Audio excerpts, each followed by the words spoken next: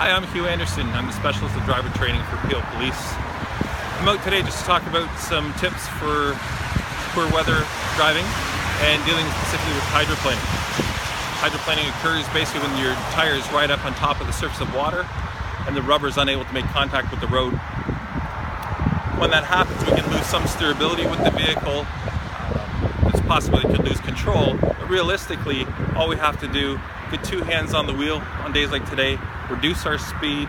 If we sense something's happening in our front end, our steering gets light, ease off the gas. As the vehicle slows down, the tires will regain traction, and then we can look where we want to go and steer as per normal. A little tip for today, if you can, drive in the tire tracks of the car in front of you. That helps clear the water away, therefore allow your rubber to get down to the surface and help you out. Hope that helps.